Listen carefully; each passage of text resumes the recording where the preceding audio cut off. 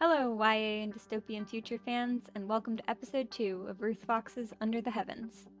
I'm Abigail, and this is CamCat Unwrapped.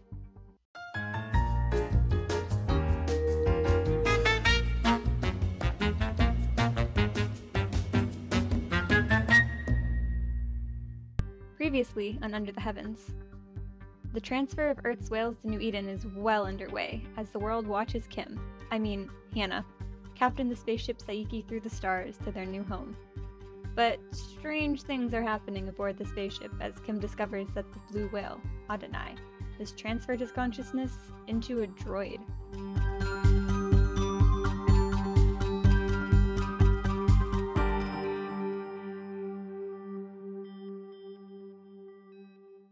Chapter 6.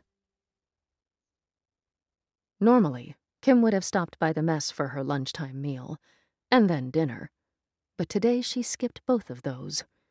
The computer insisted that she eat, so she took one of the emergency protein bars she had stashed in one of the pockets of her tool belt. They were as tasteless as cardboard, and she noticed it particularly now, after that glorious hot meal this morning. In the outer chambers of Deck 13, she checked out the force field generator as she'd promised the computer. The force fields worked in a similar manner to holoprojectors, with a stable field of protons cast into a predetermined shape and location from a singular source. The generator itself was only about as big as a milk crate, but the internal workings made Kim's hands itch.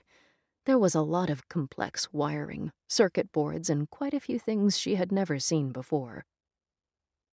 "Computer," she asked, as she scrolled through the projected readout on the wall panel above the generator's alcove. "How well is the generator running?" "My readings show it running at 93% efficiency." "Is that number fluctuating at all?" "It has varied by 0.81% in the past week. This is within normal parameters." Kim crouched down, looking at the small device longingly. She had only a basic understanding of how force fields worked, and the basics had never been enough to please her on anything in life. But there was an urgency to her need to know, now. She had a reason to need the force field in the galley storeroom to stay at full. For who knew how long?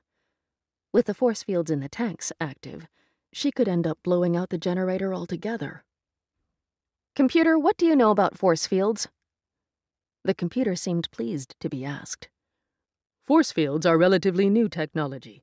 The first charged particle-based force fields were first used for military purposes in 2026, during the Triad War.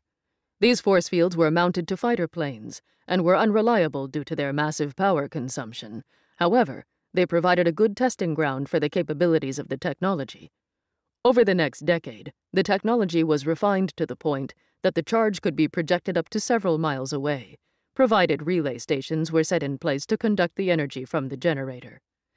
Saiki was only the third ship to use this technology internally rather than as external shielding. While force fields have been used in civilian households and businesses for many years as security and safety features, Seiki's scale is somewhat grander. Two other near-horizon ships, the Tanoshige and the Nichiyobi, are also equipped with similar technology. This was interesting, but nothing Kim didn't already know. Kim looked back at the readouts. As she'd expected, and the computer had confirmed, there was nothing to be concerned about. At least, not for now. Kim left Deck 13 and walked back to the ramps. At the very least, she consoled herself, she now had an explanation for the strange things she'd seen. The man on the ramp, her bedsheets being tucked back. Though God knew why he'd snuck into her room to undertake house cleaning. But something about that troubled her, too.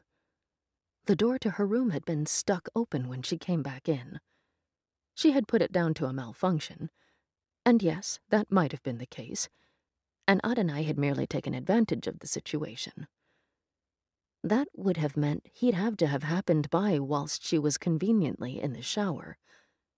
He couldn't have known, not without access to the computer where she was in that room, which meant he'd come, fixed the bed, then left before she'd emerged from the bathroom. Something about that explanation seemed a little unsatisfactory, however. That was one possibility. The other was that he'd opened the door himself. The problem was that if the computer didn't recognize him, how could he have done that?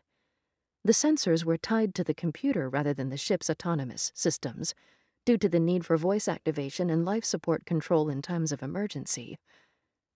There were overrides, but again, he couldn't have activated them without speaking to the computer.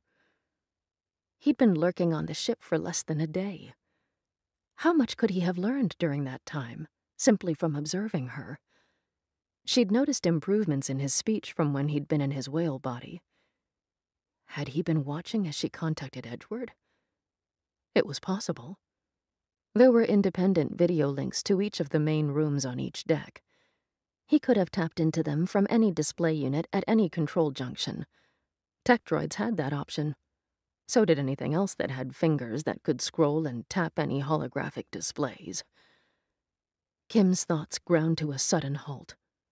She'd just rounded a particularly wide stanchion, giving her a view across the other ramps, through the shadowed gloom. She wasn't imagining things, was she? Not this time. "Hey!" she called out, reaching for her tool belt. She swiftly pulled out a flashlight. Activated by her tightening grip, the beam stabbed downwards onto the ramp that crossed below hers. And she saw it. Just for a second. But she saw it. She was sure. The figure of a man, darting for an open doorway at one of the landings. Her shout echoed back at her as she broke into a run. She reached the railing and didn't hesitate. She vaulted over, the muscles of her arms and legs remembering the motion and sending her sailing through the air. And though it had been over a year since she'd run like this, the lower gravity aided her adroitness. She landed in a crouch, one hand coming down between her bent knees, the flashlight still clasped in her other. She flashed it toward the door, which led onto Deck 12. She couldn't see him anymore, but she charged for the doorway, flinging herself through. "Hey!" she shouted, anger making her words hard as stones. "Get back here!" Something held her back from saying his name, from calling to Adonai. How had he gotten free? It was impossible. She'd only just been checking the generator, and it had showed no sign of failure or fluctuation. But he had gotten free. And now he was on the loose in her ship, and who knew what his plans were? She skidded to a stop. She'd come in from the opposite direction than usual, at the far end of the arcing loop of walkways between the tanks. It was now late evening, and the sea was darkening as the halogen lights far overhead dimmed to their night phase. The glowing blue of the aquarium was becoming a dull gray, only the occasional shimmer of a force field adding to the glow of the halogens that were tuned to her movements. She glanced to the left, then right, seeing nothing and no one. She looked up, but the catwalks were empty. A bridge of one of the tanks arched overhead, a tunnel big enough to fit the largest whale's bulk, with room to spare.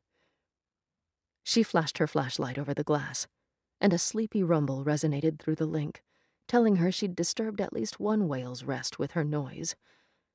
The beam reflected its way into the depths of Deck 12, but it was clear that the halogens had been turning on overhead well ahead of her own position. With a grim smile, she followed them to the left, shining her flashlight up into the catwalks. "Come back here," she called again. "I'm not angry. I'm sorry if I sounded that way. You scared me. But you can't hide from me. I just want to talk to you." No reply. Strange. The Adonai she'd spoken to this morning had seemed happy to talk. Why was he hiding now? Was it because she'd locked him up? "I'm sorry I had to confine you," she said. "I told you my reasons, and you said you understood. Well, I understand you too. I know it may seem harsh." "Kim." The computer spoke. The voice startled her so much she jumped, her feet skittering on the decking. She pressed a hand to her chest, heart pounding. You are yet again talking to yourself. At least I can detect no activation of your link, which suggests you are not inwardly directing your speech in the manner required to speak to the whales. Is this analysis correct? Yeah, I know, she said. Shut up for now, okay? She lifted the flashlight, tracing one of the catwalks with the beam. Nothing. Wait, no. Tell me when the force field in the galley storeroom failed. The force field in the galley storeroom is still active, the computer replied. Kim, it is almost time for your report to Edgewood Station. The force field's still active? In its entirety? No gaps? Yes, Kim. Kim cursed and lowered the flashlight beam. As her breathing slowed and the pounding in her ears faded, she could hear only the monotonous sound of the engines and the thrumming of the aquarium machinery. She could wake the whales, she realized. She could ask them if they'd seen anyone come in, and if so, where he had gone. But she was reluctant to do that. The whales didn't pay much attention to anything outside the tanks anyway. They only cared about her because of the link, and even then their attention was patchy. Except for Adonai's, of course. Was the computer getting false readings? Could Adonai have fed it untrue data? That would be a complex task, one even Kim would struggle with. Well, there was one way to find out.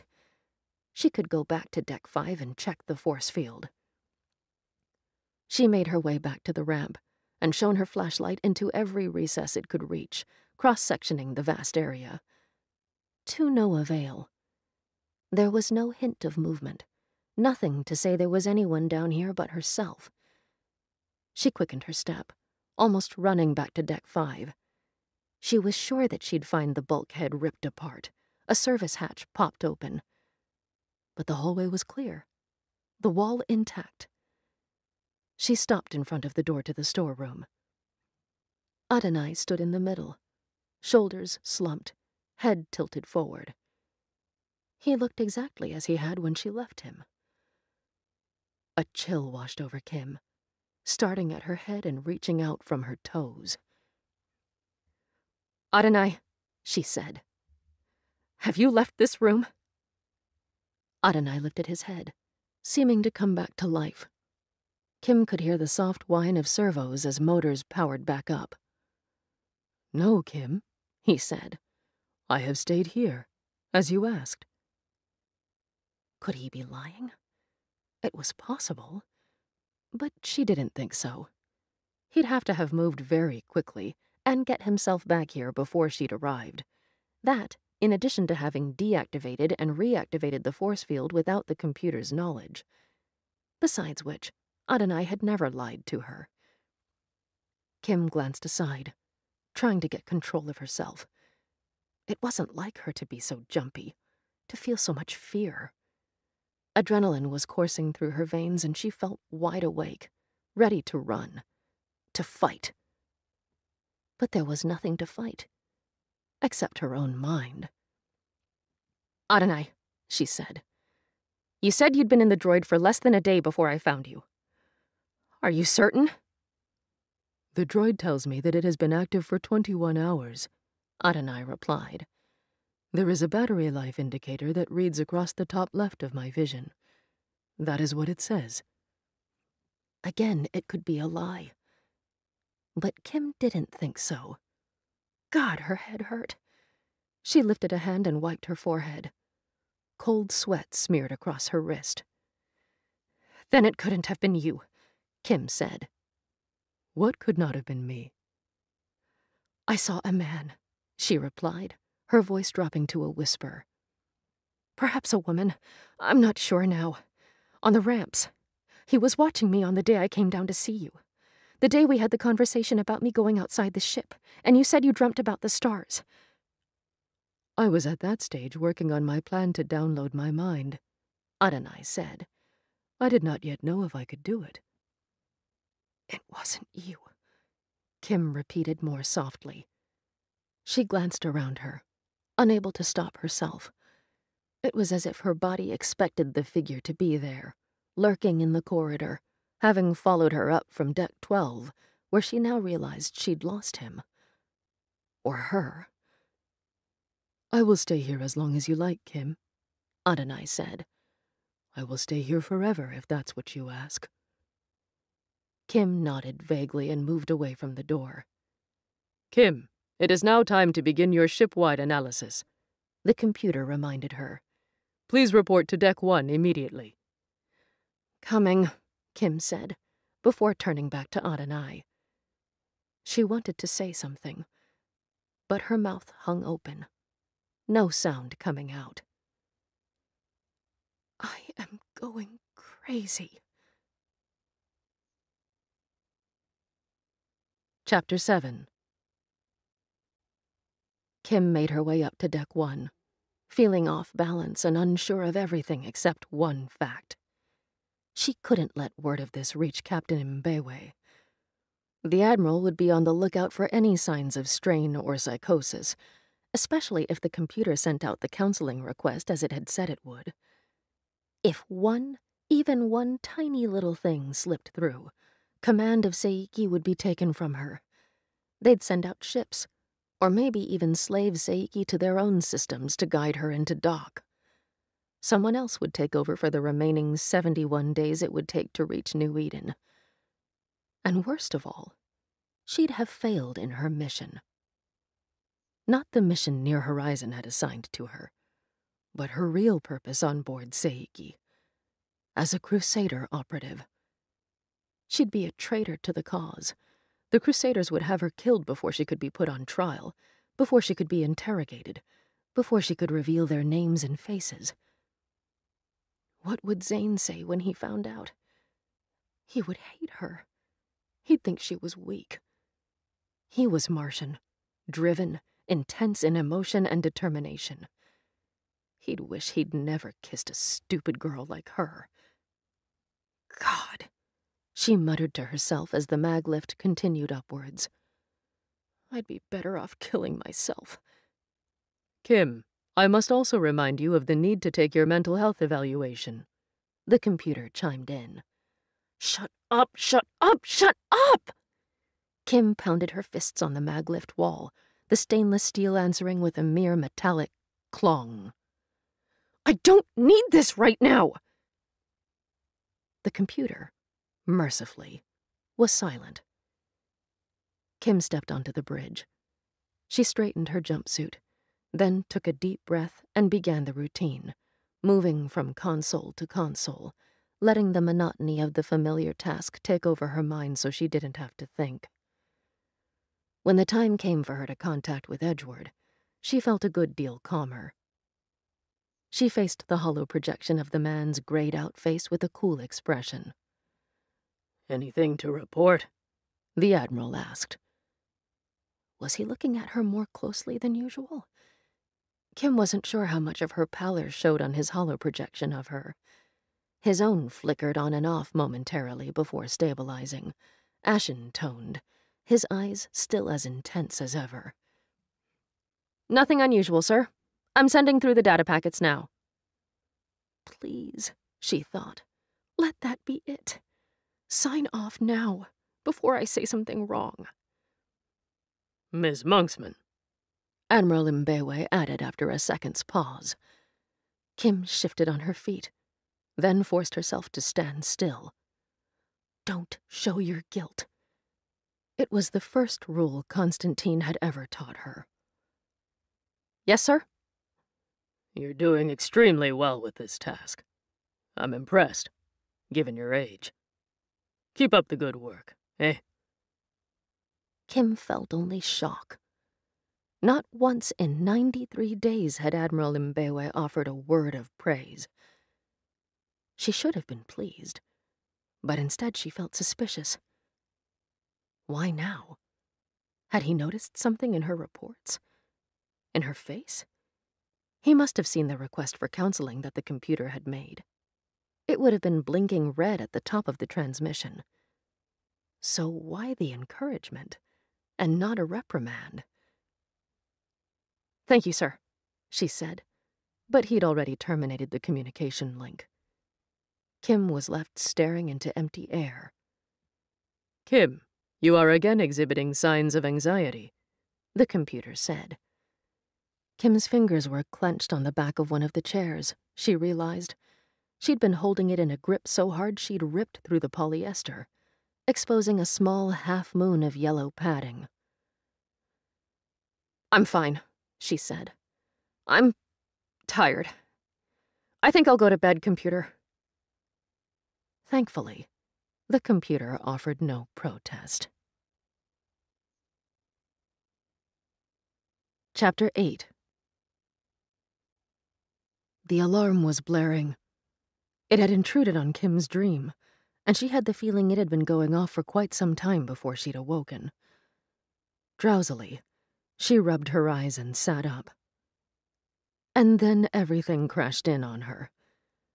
It had been 3 days since she'd found Adonai in the mess.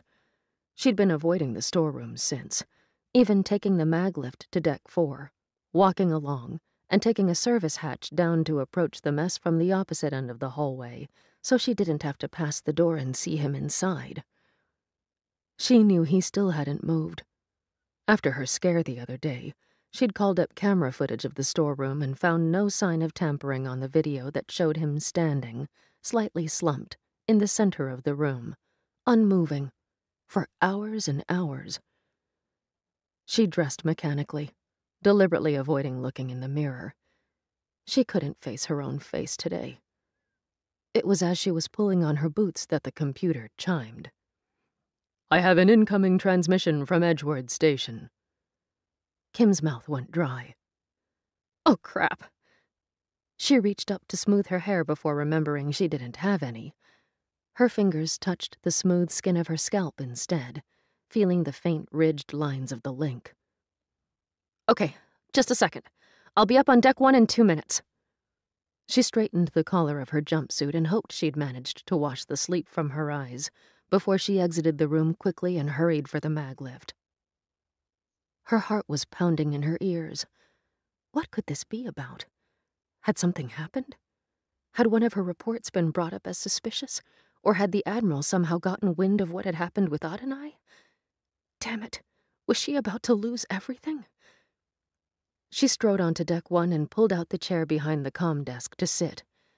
The droids whirring in the background made her feel less alone, at least, as she drew the kanji for talk on the back of her hand. This is Hannah Monksman, she said, pleased that her voice sounded steady. Hannah, hi. A woman's face shimmered into 3 dimensions ahead of her. She had blonde hair that was cut severely short, but her eyes were kind. I'm Mona White. I'm the counselor aboard Edgeworth Station. Kim felt an unpleasant mixture of relief and panic. She had hoped the Admiral would ignore the computer's request, hoped that she'd get away with it, at least for now. But no, she'd had it too easy the past few months. Being alone on the ship, she'd been able to keep to herself the majority of the time.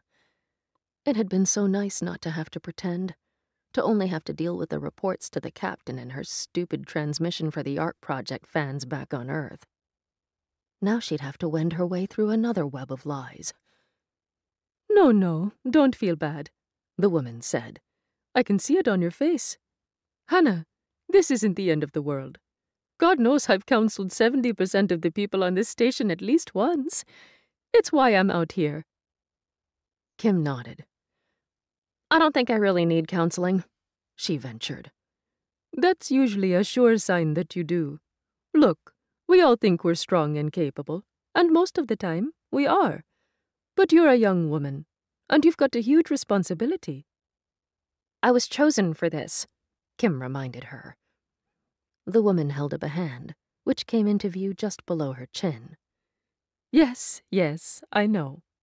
But life in space is hard to deal with, and all the training in the world doesn't help humans adapt to an environment we weren't born in and can't navigate without assistance. Kim kept her mouth shut. Inside, she was fuming. She had been trained for this.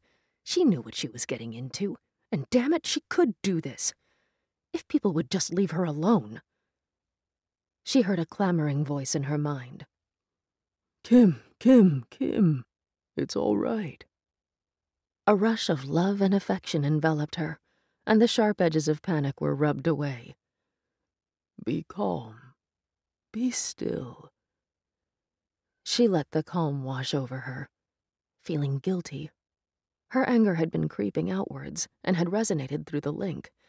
It was Levi and Hosea channeling this new strength into her, this serenity. For an instant she was with them, floating in the blue-black depths, weightless and content. I know it's early in the morning for you, so I won't keep you too long. I'm sure you've got lots to do. So, today, we'll just go through the preliminaries. Have you been feeling lonely? No, Kim replied instinctively. Then, rethinking it, she said, yes. If she could keep the woman's focus on feelings of loneliness, she could avoid her probing too deeply about things Kim could not talk about, namely a rogue whale and an imprisoned tech droid. Not all the time. There's the link, of course. The whales. But they're not real company, are they? No, Kim said, while thinking, God, they are. So that's a good start. Acknowledging issues is the first step toward fixing them. Let me ask you this. Do you miss your colleagues? Kim almost spluttered. You mean Ren and Yoshi? And perhaps even Abdiel? Mona said with a nod.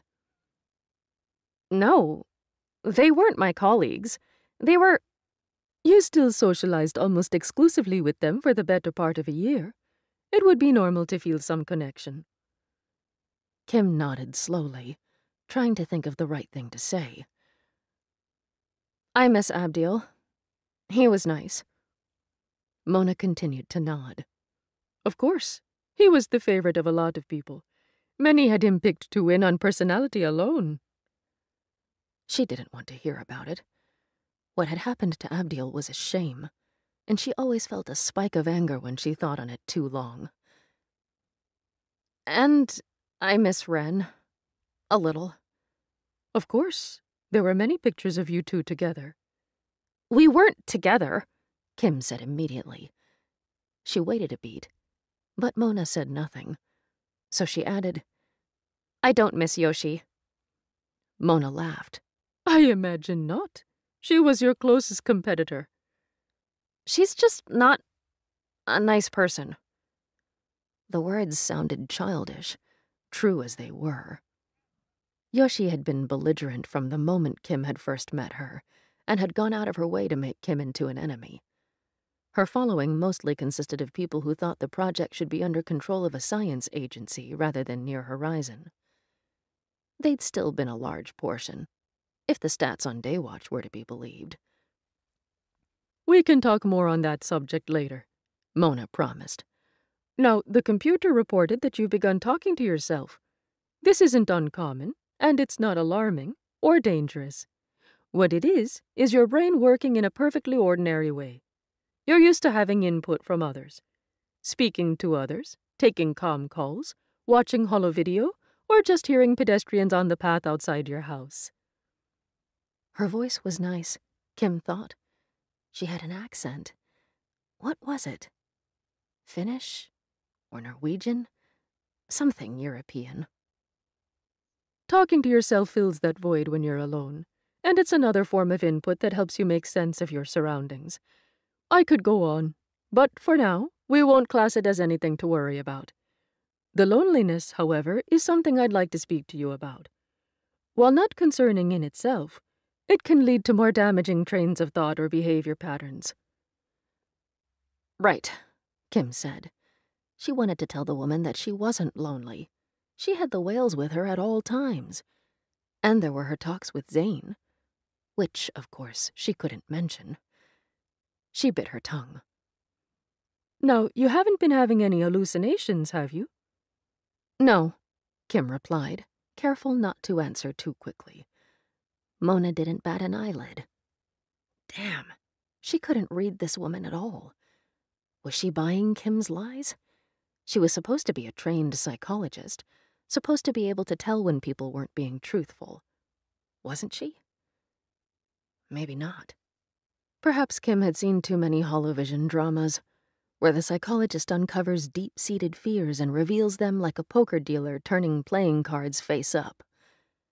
Perhaps she was remembering how it felt to be inside a cell in the police station, trying to convince a detective sergeant she hadn't been in the area, she hadn't been taking stims, she didn't know anything about the drugs, the stolen air car, the high-speed chase the night before. That's good. Given your psychological profile, you seem very capable. But I want you to keep an eye out for things of this nature, okay? Anything that seems out of the ordinary. Your mind playing tricks on you. Strange things happening with your vision. Or unexpected moods or sensations. Or hearing voices that aren't there, okay? Mona smiled. Difficult in your case, I know. The link is quantum tech, relatively new, and some of what it does still isn't fully understood. It can make it hard to sort out your own perceptions from those of the whales. But I used to work in a mental health institution, so I know how those things work. I wasn't linked myself, but some of my colleagues were. It was often tough for them to sort through the information coming through from their patients. Yes, I know. But it's different with the whales, Kim said fervently, wanting Mona to understand. It was different. The link, the whales, they weren't a burden. They were something beautiful and wondrous. I don't mind it. It's like... She stopped, struggling to think. She fell back on what she'd told the Ark Project fans during her last transmission. It's like being a friend. Only your friends are in the next room and you can wave at them through a window. You know they'll still be there, even though you can't touch them. Another rush. This time, a burst of bubbling gratitude and thankfulness. Some of the whales had sensed what she'd said and had responded in kind. That's lovely, Mona said, and she sounded like she meant it. I think that's enough for today. Get some breakfast and start your day, okay, Hannah? I'll speak to you again next week. Okay, Kim said as she signed off, leaning back in her chair. God. Well, it seemed she'd passed that test at least. She found herself shaking a little from the adrenaline, but it was exhilaration she felt, not fear, as she left Deck 1. That soaring feeling, the conviction that everything was going to work out after all, was what took her back to Deck 5. Not to breakfast, as Mona had suggested, but to look into the storeroom next to the mess. Adonai was still there, just as she'd left him. She couldn't tell if it was the droid's sensors or the whale's senses that alerted him to her arrival. But he lifted his head, fixing her with those golden orbs. "Hello, little one with long fins," he said. "Have you come to let me out?" Kim looked at him evenly. I still can't do that, Adonai. You know that. No, I don't. He sounded a bit like a sulky child who'd been sent to the naughty corner. I don't like it in here, Kim. I did what I did because I wanted to see and experience things. I know, Kim replied. His tone touched her much more deeply than she'd have liked. Look, I'm sorry this is the way it has to be. But it's for your own safety as well as the safety of the ship. No, it's not. Those eyes bore into hers, unblinking, unwavering, refusing to let her off the hook. His speech was improving with every sentence, Kim noted. It was making it hard to think of him as a whale. You're a caretaker, little one. You're supposed to look after me. You're not the only whale aboard this ship, she explained. And I can't put you above any of the others. Or myself. If Saiki fails, we'll all die. Why do you think I would hurt the ship? Adonai's voice was wounded. How was that possible? The tech droid's vocal processors weren't made to carry inflection. They were only meant to relay basic information as quickly as possible. She'd never even heard one speak in a full sentence to her before now. "It might not be intentional," she told him, "but you don't know how things work here. I found you in the galley cooking food, Adonai. You might just as easily have activated a control junction and shut down the engines, or life support, or the aeration controls for the tanks." "I wouldn't do that," he replied stubbornly. Kim sighed. "Look, I don't know that, okay? I can't see the future. I can't know that you won't get curious or try to do something to help and access the wrong system. Besides which, Adonai, do you have any idea what would happen if anyone knew what you've done?" Adonai lifted his head. "No. What?" "Even I don't know." Kim spread her arms. "It's never been done before. No one even thought it was possible. The link was made to translate for you so that a human being could monitor your health and well-being and make sure you survived this journey. It was only proven that you could use it to speak with us about a year before the art project was finalized. That's 4 years after the whole project was approved for funding and had the green light to go ahead. It was purely accidental, and there are still things about that which can't be explained. Is it a mixture of the emotions and sensations you're feeling at the time that the human mind translates into words? Or is it an actual translation, like hearing Japanese and rearranging the words into an English sentence? The fact is, we don't know. Quantum tech is still too new. There are scientists on Earth right now still trying to figure that out." Adonai brightened, lifting his slumped shoulders and tilting his chin upwards. "I could help them." "No!" Kim barked. She paced to the left, then the right. "I'm sorry, Adonai, but you can't. They can't know about you." "Why not?" "Do you always have to ask why? God!" She stopped pacing and squared her own shoulders. "All right. You want to know? This is it, Adonai. This is the truth. They'll scrap the mission. You'll go straight back to Earth. All the whales will. You'll live the rest of your lives in those tanks in Yokohama instead of the oceans of New Eden. That's if you're lucky." She met his gaze, trying to convey the seriousness of her statements. "If you're not, they'll carve you up and see what makes you so special, Adonai. You're the only one, of all the whales, who managed to do this. They're going to find out how, and why you were able to. If that means giving you a lobotomy, taking out pieces of your brain while you're still alive and breathing, believe me, they'll do it." Adonai was silent. His golden eyes grew slightly dimmer. For a long time, he stood there, and Kim stood opposite him, separated only by the occasional ripple of blue force field energy. She felt bad. Terrible, in fact. Her heart felt knotted. She cared for Adonai, and she had only told him part of the truth, but it was a real truth. He had to know what kind of danger he was in. "Near Horizon would not allow it." A full minute had passed before Adonai said this. Kim was about to leave, the weight of that day's duties pressing down on her. "Near Horizon believes you're worth saving," Kim replied slowly. "They do. But they won't be able to contain a secret like this. And honestly, I can't vouch for them either. They might have started out as a non-for-profit, but they're not any longer. They went into this as a commercial venture. That's what they do. Not that I blame them. The money to do things, even good things, has gotta come from somewhere. They know how to get it. But what if they decide they can use the money you could bring in?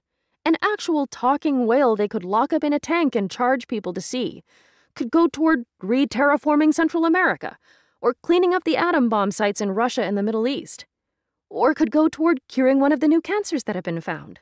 Or toward funding a food production colony on Ganymede, or exploring the Earth-like worlds in the Ephraim system, or carrying refugees to Mars, or Naphtali, or God knows what other pies they've got their fingers in. "I don't understand what pies are," Adonai said. Kim huffed. The point is, you'd be the one who pays the price. Even if they let the rest of the mission happen, you, Adonai, would be taken back to Earth. You'd live the rest of your life in a tank, if you were lucky.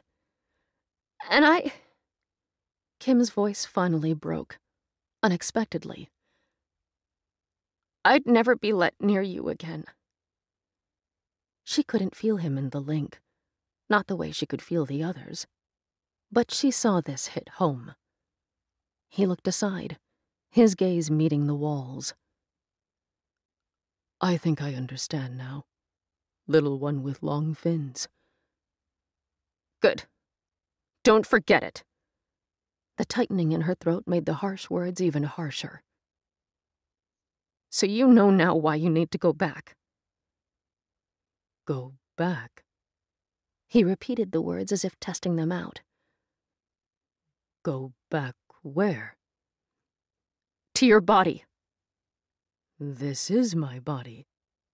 He stretched out his metallic arms, as if this proved it. I mean your body as a whale, she said, impatiently.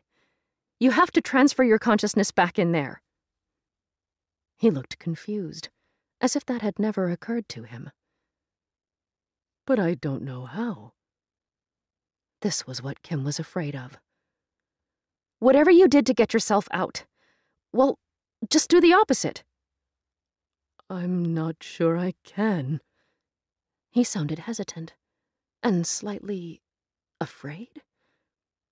You do know how, Kim said firmly. Or you will. You spent time figuring this out, right? All you've got to do is rework the process. But it's different. The fear was growing stronger, and his body showed it through his fidgeting feet. It's very different. I was able to make it out because I understood the way the droid worked. I knew its language, and its functions, and there was a pathway to follow. The link. The link? Oh, God.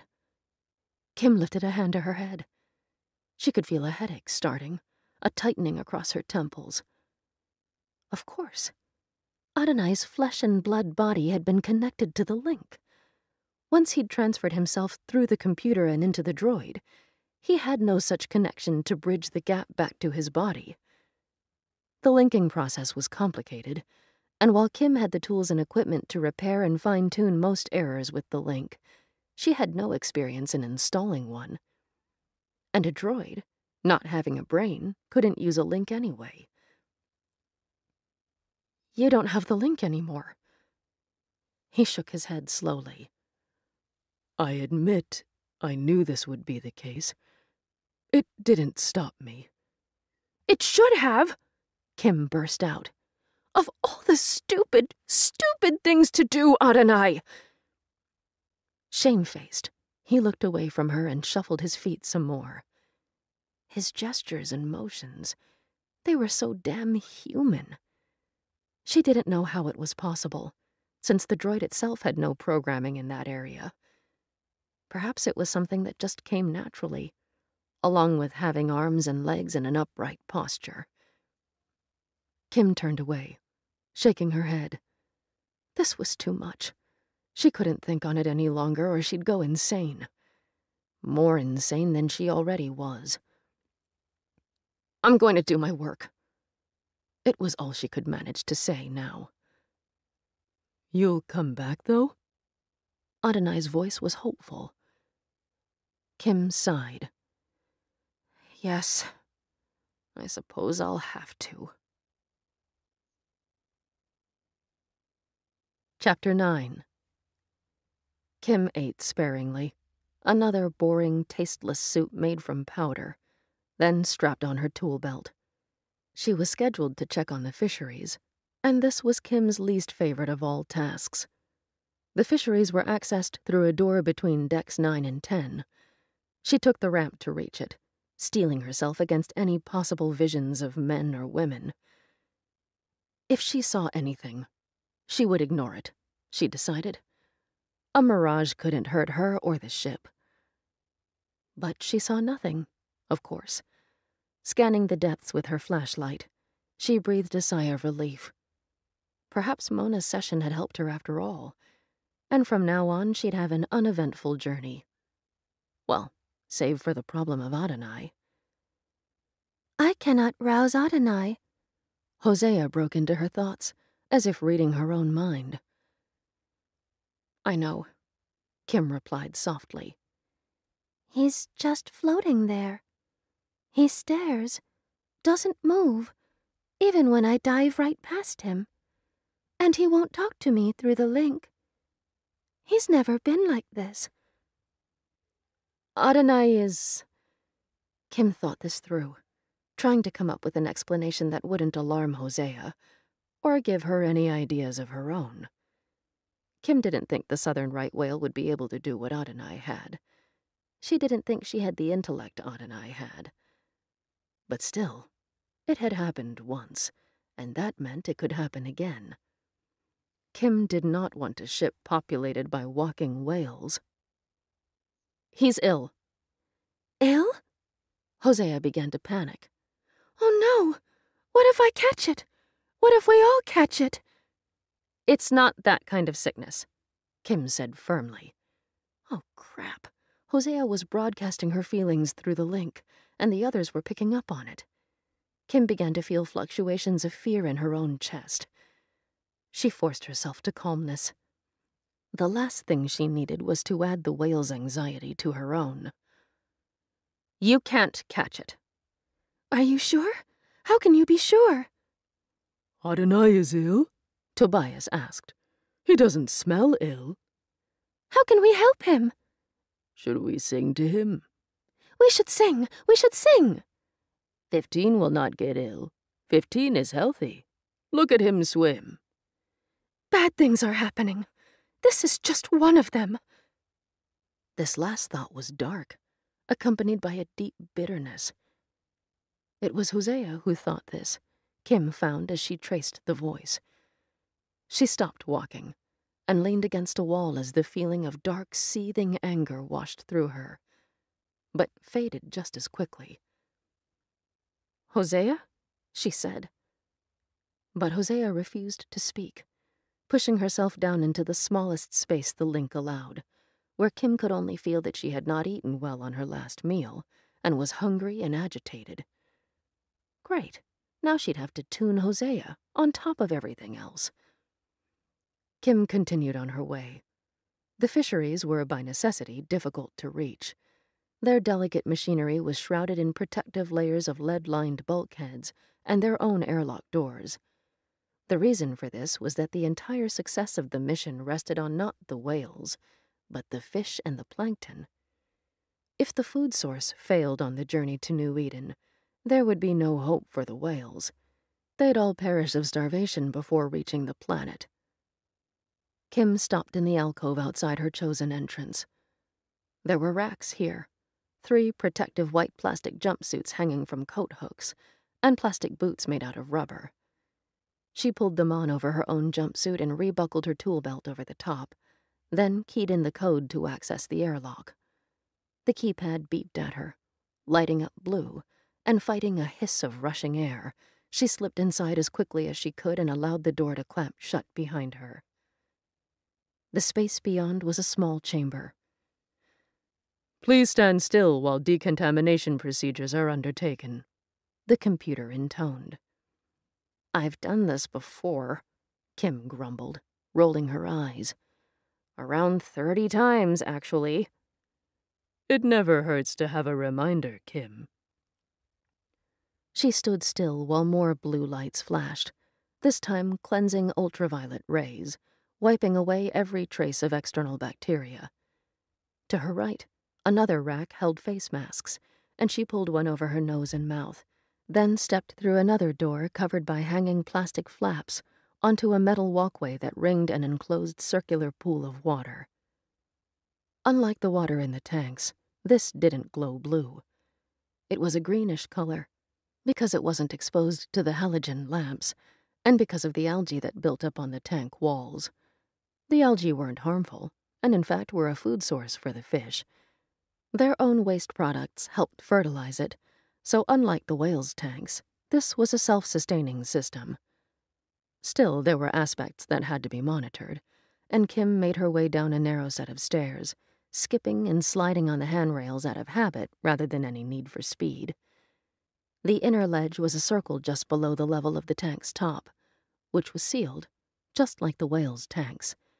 It wouldn't do any good to have an open-topped tank if the gravity generator fritzed out.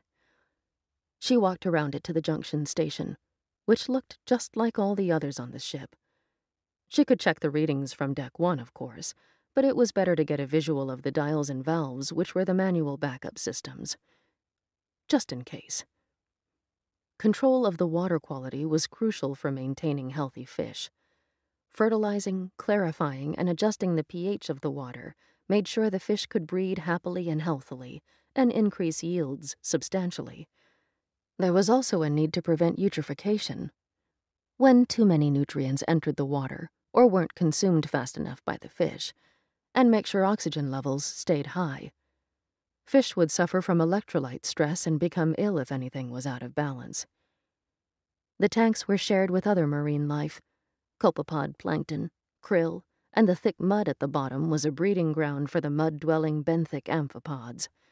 The fish was of various types: herring, sandlance, and capelin for the baleen whales, sturgeonfish, kelpfish, yellowtail, cardinal fish, or at least approximations of these species, since the original genetics had been somewhat muddied over the past few decades. Kim didn't like looking at the fish. Unlike the whales, these creatures were dull-eyed, lackluster things with trailing fins and a sense of awkward grace that spoke of what they'd once been, before the genetic tampering.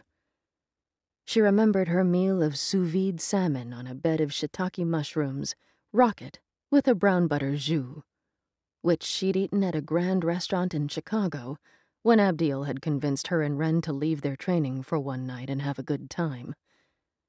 The way the grayish flesh had squished under her knife. She wasn't used to eating meat that didn't come from a can or on a burger bun, and on top of the brute, it made her stomach roil. She'd eaten enough to be polite, but neither Ren nor Abdiel seemed to notice or care that her $89 meal had been left in ragged tatters all around her plate. The fish seemed to know she was there, however. They swam to the wall of the tank and stared out at her, goggle-eyed. "Go away," she murmured as she checked over the dial. The pH was a little low, but everything else looked good. She moved to the junction station and tapped the acidity indicator, watching as the yellow numbers changed to a more acceptable level. That done, she moved to the opposite side of the tank, where the pipes led out into the aquarium. A set of gates inside would periodically open, letting roughly 80,000 pounds of fish through into the whale's tank every day. The pipes were clear, the pressure that would push the fish gently into the aquarium at optimum. "Computer, everything looks good." I have noted that in the log, Kim. However, I think you may need to check on the engines today. There is something of note that will need to be visually sighted. Kim pulled herself back up the ladder. "What is it?" Nothing to be alarmed about, the computer replied. A valve in the fuel supply appears to be stuck. "A valve? That shouldn't happen." Backup procedures are running now. As I said, it's not urgent, but I would advise a visual inspection before sending a droid in to repair it. Kim nodded. "Yeah, why not?" She hated going down to the engines. Not as much as the fisheries, but close. It was dirty, close, and hot on Deck 15. She wished she could just send in a droid, but that would be cutting corners, and that was something she'd never in her life been able to bring herself to do.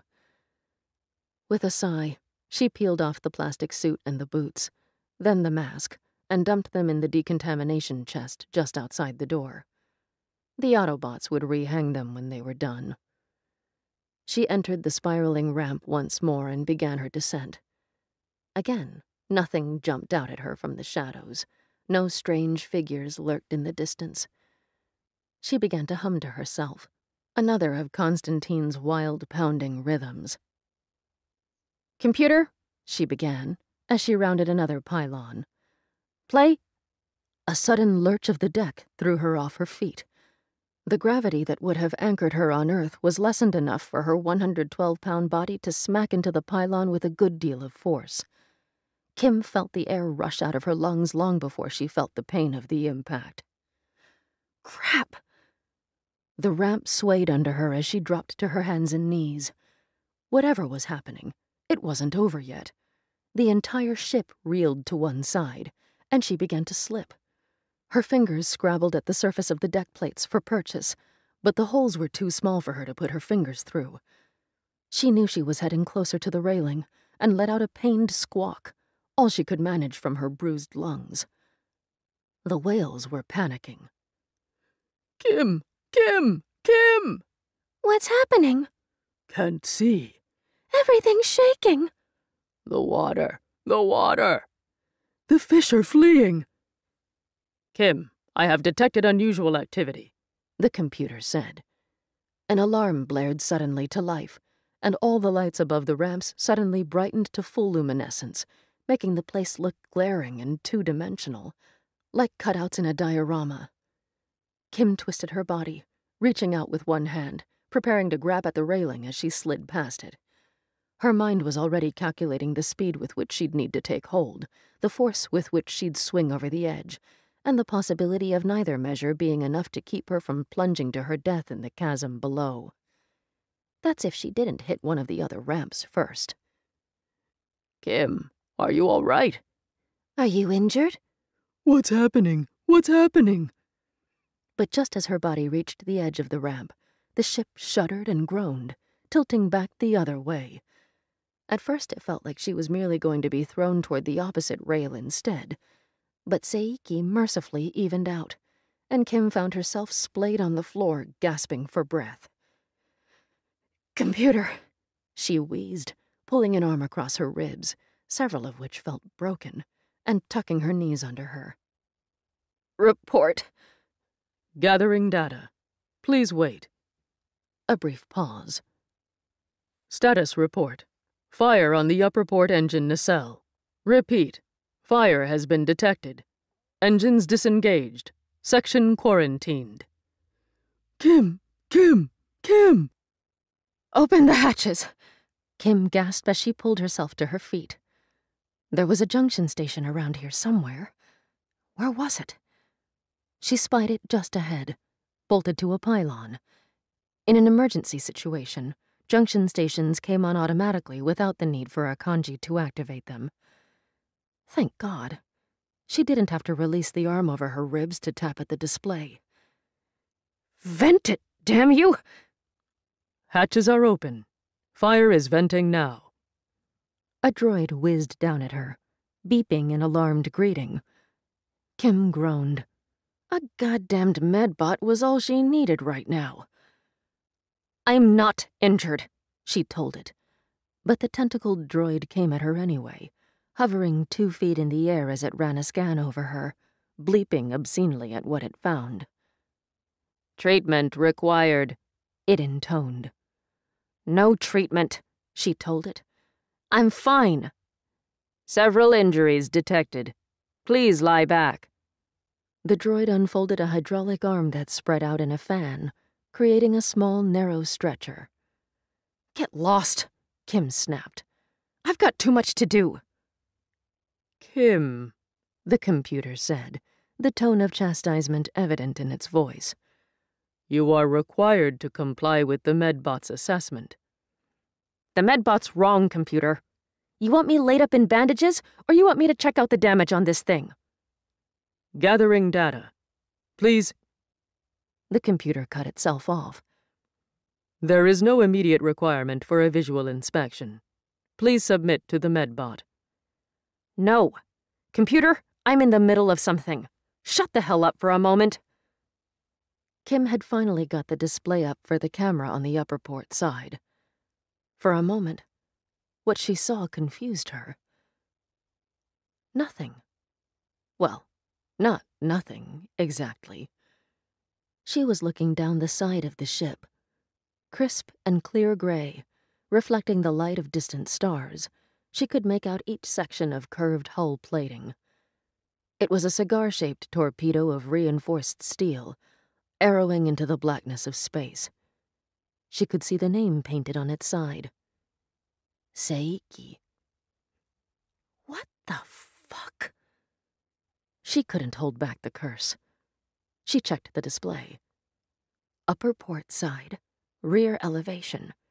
It read in yellow lettering beneath the view. She toggled up the labels. Yellow lines appeared. Drive vent, access hatch 315, intake valve.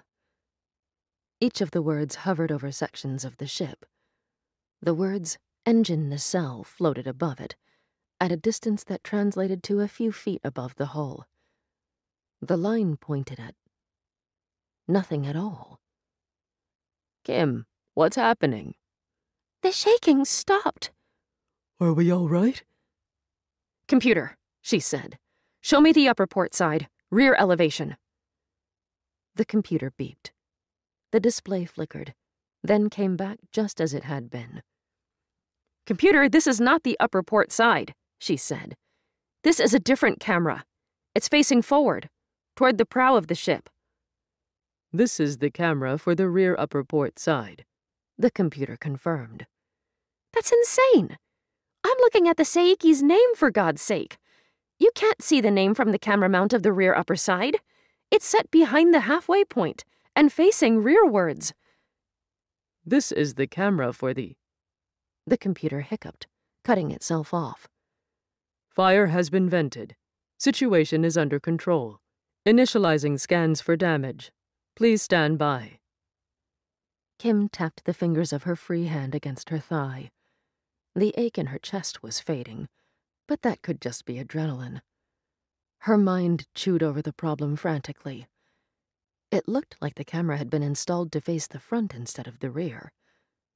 But how could that happen? This was a multi-million-dollar ship, the pride and joy of Near Horizon and all unificationists. There had never been a mission like this one, not in human history. There was no way someone would have let this slip past the Space Exploration Authority's inspections. She brought up the controls to move the camera. She panned left, but the camera stopped before showing her the rear of the ship. She panned back the other way. No luck there either. 180 degrees was all she got. She tapped back, pulling up the rear uppermost camera. It showed the graceful tail fins of the ship, 2 pillars rising upwards a few hundred feet. The trail of smoky propellant was visible in a curved candle flame shape beyond them. She moved the camera to the right in a sweep, but the angle of the ship's hull prevented her from seeing the port side. She could see trailing wisps of smoke, however. And was that a faint imprint of charred metal? Just at the lip there? Kim, why aren't you speaking? Please tell us everything's all right. We're so worried. Kim! Kim! Kim! Initial scans complete, the computer told her. Damage is minimal. My analysis suggests that an undetected meteor struck the hull, puncturing one of the fuel storage units. The malfunction was caused by the fuel shutoff valve failing to initialize. The xenol ignited instead of being drawn back into the engine as the failsafe should have ensured. Kim sighed and felt herself relax. You told me the fuel valve wasn't urgent. At the time, it was not. The computer hesitated for a beat longer than Kim expected. This was my error. Right, she said. I'm going down to check out the damage myself. She glared at the medbot, which waited with its bed still stretched out invitingly. Kim, however, had no desire to lie down. I'll go to the infirmary afterwards. Then I want to take a look at that camera. There are no issues with any of the cameras. Kim did not protest, but neither did she agree. Yes, the camera might have somehow slipped past the authorities' inspections. But why would it be reading forward sections of the ship as if they were engine parts? There was something majorly wrong with a camera that identified systems that were not there. No, that was something that had to be looked at. because the only way that could happen was if someone had done it deliberately. She just had no idea why. Chapter 10. Thankfully, as the computer had said, the damage was minimal. The fuel cell had vented its precious cargo of xenol into space, but as each cell only contained 1/30th of the methane-based fuel stores, and the engine itself manufactured more as it went, the loss of one cell's worth was not a major blow. Still, Kim had to crawl through several hundred feet of tight, winding tubes before she could check it out herself. And with her ribs and her other injuries becoming rapidly more apparent the further she went into the constricted spaces, it was a hard task. She'd wrenched her arm badly, and her ribs hurt terribly with every breath. Still, she forced herself to go on. If there was major damage and she didn't find it now, she could be dooming herself and the whales. Kim had managed to calm them, but she could still feel their unease coursing through her. "It's fine," she said to herself. "In the past, your ancestors would have lived through earthquakes. This was just like one of those. But what if it happens again? What if it's worse next time?" It's unlikely that a meteor would hit the ship without being detected. This was partly a lie. Space was full of debris, dust-sized, fist-sized, basketball-sized, and bigger. It was only the larger pieces that were any threat. Usually. This one had been about the size of a human head, the type of which normally glanced off the hull without any problems. This one was only small, and must have hit at precisely the right angle and velocity. Just a fluke, really. It never would have damaged the life support sections. We're too heavily shielded. The damaged valve was repairable, she decided, looking it over with her flashlight clamped between her teeth. She couldn't examine the fuel cell itself without an EV suit or by using a tech droid, but the clear window in the tube's firewall showed that the hole was small. The meteor had glanced off rather than becoming lodged in the hull. It wouldn't take long to repair, and it was not an urgent job. Kim made her way back to the ramp and began the slow climb back up to Deck 4, where the infirmary was. A ship with one passenger didn't require a formal sickbay, so this was just a room with a relaxation chair that offered massages. Kim had never tried it, and a few shelves full of medical equipment, creams, lotions, and pills. She tipped several painkillers into her hand and swallowed them dry, then grabbed a tablet scanner from a rack. She waved it over her chest. The readout showed bruising, but no fractures or breaks.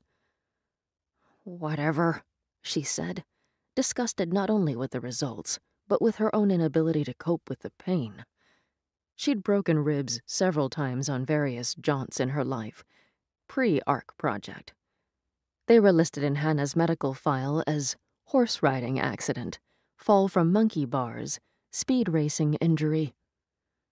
In reality, the majority of them had been caused by getting the crap kicked out of her by someone she'd crossed, or someone bigger and stronger than her that either hadn't seen her gang tat, or someone that had, but had enough of a grudge against Constantine to risk his wrath by leaving her bleeding.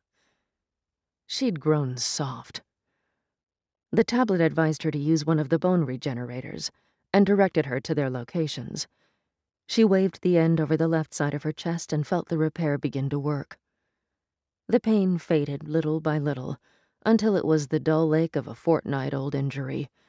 Then the regenerator shut off, informing her the major damage had been mended. Her body would have to heal the rest on its own time. She did the same with her shoulder and the faint red marks that would become bruises on her shins. That done, she felt suddenly exhausted. "Computer, what are the chances of me going to bed right now?" You will have to wake for your report to Edgewood Station in 2 hours' time. "Of course I will," she said with a sigh. There was no point in heading to her room to sleep. She would be too edgy, and it would only make things worse when she was pulled out of bed for her report. But one thing was clear when she stood up. She wouldn't be doing any more work today. She ached all over, despite the regeneration, and she was woozy. Her head felt fuzzy, her thoughts blurred slightly at the edges. Suddenly, one flicker through her mind stood out amongst the rest. Adonai. It began as a slight concern for his safety, probably egged on by the slight agitations she still felt coming through the link from the whales. She had checked the link several times to make sure he hadn't been injured at all, and he did not appear to be. But the droid could have been damaged in the shaking of the ship. She made her way along the corridor to the mag lifts and hit the button to take her down to Deck 5.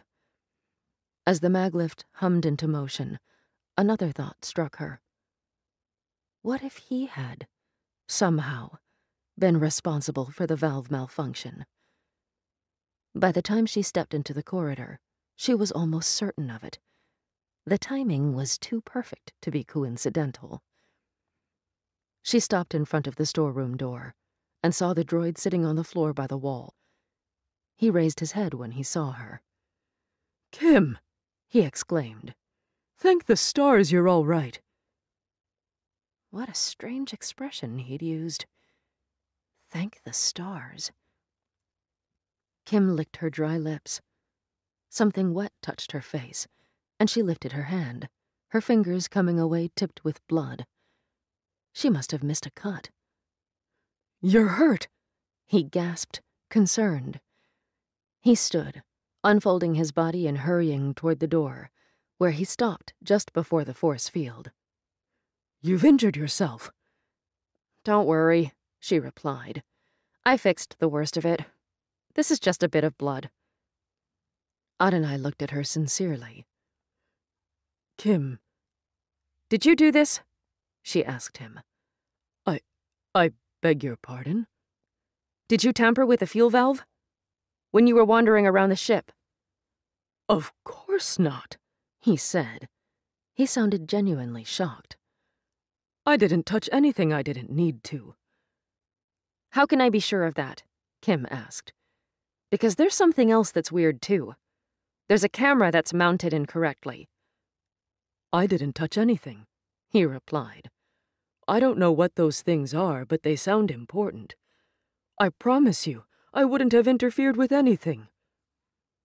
He was pleading with her like a child accused of stealing the last biscuit. She fixed her gaze on him levelly, but couldn't hold it long. Her head was pounding, and her joints aching. She had to look away. If you're lying to me... I wouldn't, Adonai protested frantically. Please believe me. I can't lie. I don't know how. Kim's gaze snapped back up to his. You don't know how? Adonai shook his head slowly. You've told me about lies, but have I ever told you one? Kim scoffed. How about... She waved a hand through the air, indicating the droid's body. That was not a lie, Adonai said softly. It was a deception. But if you had asked me, at any time, if I was planning this, I would have told you. Lies are different. Deliberate. I understand how they work, but I can't seem to tell them. And I have tried. I attempted to lie to you on several occasions. You did? Kim was astounded. She had known Adonai's intelligence was as much emotional as it was cognitive, but the extent had not quite registered. He had tried to lie. Why? I wanted to see what it was like. I wanted to see what it was like to be human. Kim took a step backward, her shoulder blades meeting the bulkhead. She slid down until she was sitting on the floor, knees drawn up to her chest. She sighed and closed her eyes. Kim, are you all right? Adonai said, anxiously. Did I say something wrong? No, Kim replied. No. She lapsed into silence. staying where she was for a very long time.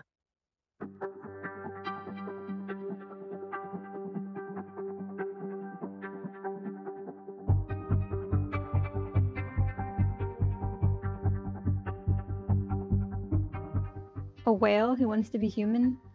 This is definitely not what Kim signed up for. And while Adonai is her friend, can she really trust him? Because someone mounted that camera the wrong way, and there are definite signs that she's not alone on board.